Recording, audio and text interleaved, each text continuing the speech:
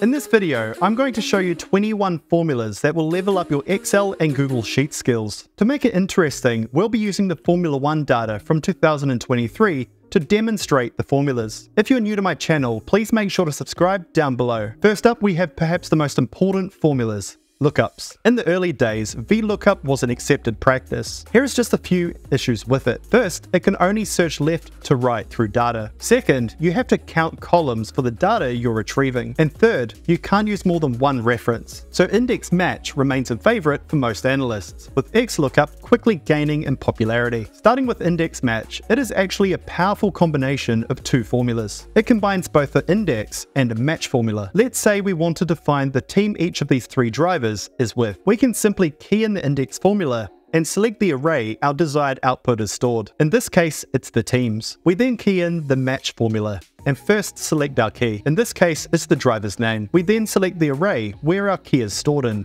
which in this case is the driver's names. We finish with a 0 and close with two brackets. As I drag the formula down, you can see the data starts to populate. This was a simple example, but it is incredibly powerful when you need to reference data across tabs or spreadsheets. A couple years ago, Microsoft graced us with the XLOOKUP formula. This is a much easier variation of the index match formula, and it has divided the analyst community. Some say it's slower than an index match formula, while others claim to see no difference. Look, it works, and I reckon it's easier. Simply key in XLOOKUP, select the key or driver's name, then the array the key is stored in, and then the output column. There you go. Super simple, and it gets the same result. Next up, we're going back to the index match and adapting it to look for two or more conditions. Very often, you'll need to do an advanced lookup based on two or more factors. For example, I want to know the points scored by A, Max Verstappen, and V in Singapore. That's two conditions. I simply start the formula with the output array,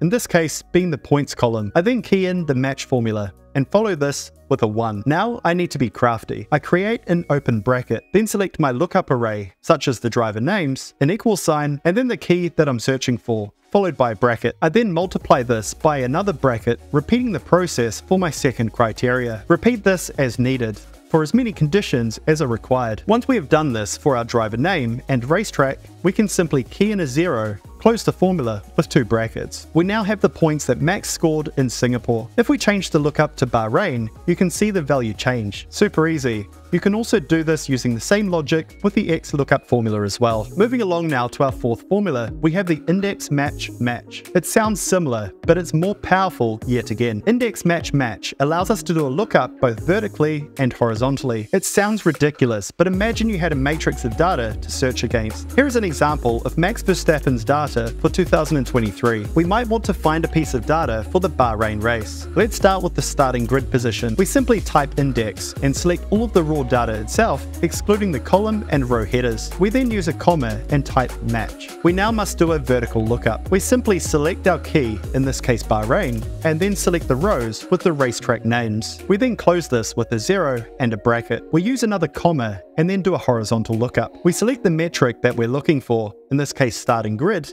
and select the columns with the metrics we can search for. Close it with a 0 and double brackets. We can now see this lookup in action. In the rows, we're looking up the race, Bahrain, and in the columns, the starting grid data. As with many races, Max had a starting grid position of first. Let's play around with this now by changing the track to Singapore. We can see that Max started 11th instead of first, like he did in Bahrain. But what about instead of looking for the starting grid position, we wanted to see his final position? We can type that in here, and ta-da! There it is. This is the power of the index match match formula. Obviously, it's a bit of a pain to type these conditions in. Let's now move on to our fifth formula. There isn't quite a formula, but it certainly is an essential skill. Data validations. Simply select data and then select data validations. It is similar on Excel. Now add a new rule. Select drop down from a range and use the range selector tool to select our column data. Now click done. Repeat now for the position field, selecting the column headers. Now you have two drop downs that allow you to search up and down the rows, as well as left and right across the columns to find the data that you're looking for. Now you're a master of performing lookups. Let's now move over to another fundamental formula. if statements. These are very logical. If a formula provides us an answer of true, there will be a single output. If, on the other hand, it is false, then there will be another single output. Let's write a formula alongside each line of data. Starting with the simple one, if a line of data relates to a race in Bahrain, we insert a B. All else, we put NA. We then drag that formula right to the bottom, and as you can see, we have a B for the Bahrain race data and an NA for all others. So that's a nice and simple example. Our seventh formula allows us to use multiple if statements in a single formula. These are called nested ifs, simply because an if is nested within another if statement. Here is an example. Taking our formula from before, we want to not only see whether the race was in Bahrain, but also the points scored by the driver. We can simply add a new if statement within the true section of the original. Here is a decision tree to illustrate what we're trying to achieve. If the race is in Bahrain and the driver wins points, we should see a B in the points scored. If the race is in Bahrain, but the driver did not score any points, they'll just get a B. And if the race is not in Bahrain, we just want to see NA. Let's jump back into our formula. Where we had just a B before, we will overwrite this with a new if statement. If the position is less than or equal to 10, that is the threshold for scoring points, then we want to see a B and the points. Otherwise, we just want to see a B. Drag that right to the bottom of the dataset, and there we have it. We can simply see all of the Bahrain races and those drivers that scored the points. Now let's jump into 5 formulas that are essential for a variety of uses. We have the min, the max, the sum, the average, and the count formulas. Let's use the Australian race results data to illustrate these formulas. Starting with the minimum, we simply key in min, select the array, and as you can see, the lowest point scored in Australia by any driver was 0 points. If we do the same for maximum points, you can see the maximum points scored was 25. Now if we want to see how many points were scored in total, we can simply take the sum of the points. We simply key in sum, followed by the array. As you can see, we get 102. We can repeat this step to find the average points scored by any driver in a race, simply repeating what we did for the sum formula, but instead writing average. We get an answer of 5.1 points. Unless you're in the top 7 drivers, you've scored a below average set of points in Australia. Now we can use a count formula to essentially count the number of drivers that raced in Australia. There are 2 ways that we can do this. We can use the simple count formula, which counts numeric data, such as the points in this case. This of course gives us a value of 20. But if we wanted to count any type of data, such as names or numbers as well, then we can use the count A formula. This one simply counts the non-empty cells. We can now be a bit more crafty with these 5 formulas, as we can combine them with our if formulas from earlier. You simply tack a couple more letters to the end of the formula. Using sum as an example, we can use sum if where there's one lookup criteria, or sum ifs if there's one or more. For simplicity in this video, I'll be showing you the option that handles one or more conditions. Here's 4 drivers. We have the 2 Ferrari drivers, Carlos Sainz and Charles Leclerc, and 2 part-timers, Nick De Vries and Liam Lawson. Let's analyze their 2023 performances side by side. To check their minimum and maximum points scored during the season, we simply use the expression min ifs or max ifs, selecting the output array,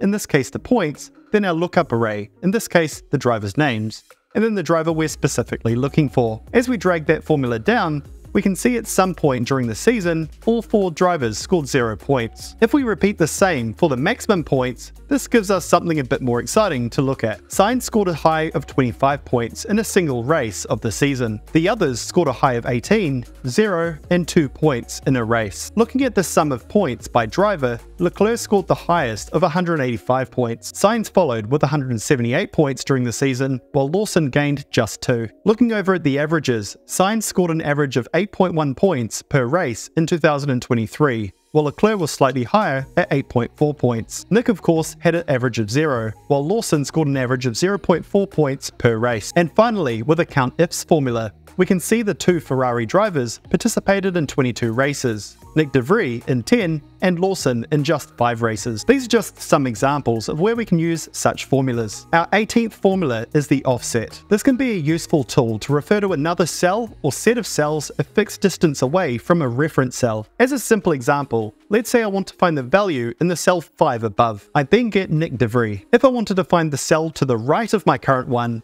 here you can see it takes the right 1 cell value. Mixing these together, let's go up 9 cells and to the right 3 cells. We then get Carlos Sainz's sum of points, 178. Now let's look for a collection of data. We can simply take our values from above and duplicate them just as so. Simply take the existing cell as our reference, minus 4 rows, same column, but now changing the height and width of the data we're looking for. As you can see, instead of taking a single cell, we now take a whole table. This can get even more crafty where we combine it with a match formula. Here I'll copy our data validation from earlier. In the cell below, I'll write my formula. I start with a simple offset formula and a cell reference of A1 at the top of the Formula 1 data. The second item I'll use in the rows section is a match formula. I want to essentially find the number of rows until I reach the race data that I'm looking for. I must also subtract 1 to account for the data heading. We won't change columns from where we are now, so I use a 0. And finally, I know each race has 20 drivers, and I'm wanting to just retrieve 5 fields of data. As you can see, we have 5 columns of Bahrain data coming through from the single formula. Changing the reference, we can now change it to Hungary as well. This is the power of the offset formula. And finally, we have our 19th, 20th, and 21st formulas, the left, right, and mid. This allows us to isolate a specified number of characters from the left, right, and middle of a cell. If we have a cell with Oscar Piastri's name,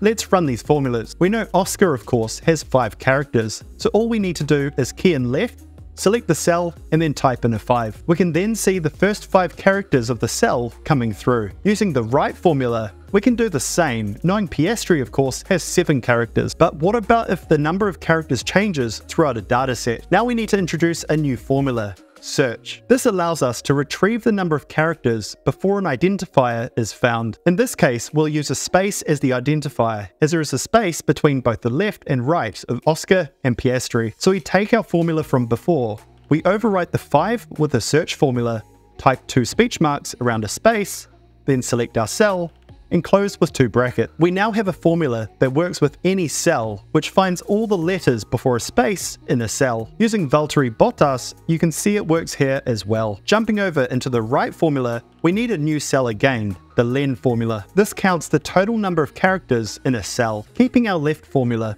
first we need to change the left into a right. We then insert a len formula for the cell we're looking at, then a minus in front of the search formula. And now we have the last name. Again, it works for Valtteri Bottas as well. So that covers the left and the right formulas. The mid allows us to find cells in the middle of a text string. Let's take the AlphaTauri race team name as an example. If we want to find the first 6 characters after the first space, we can simply type mid, then reference the cell we're looking at, then the position of the characters we wish to extract, in this case 12, and the length of characters we wish to extract, in this case 5 for Honda. You can also use the search functions here, and we're left with the string of Honda. These can be powerful tools for dissecting the contents of a cell after a concatenation. I hope you enjoyed this video. If you did, please make sure to subscribe to my channel down below to see more content just like this. If you have any suggestions of other formulas that I can cover, please leave a comment down below in the comments. Thanks for watching, and I look forward to catching you on the next one. Cheers.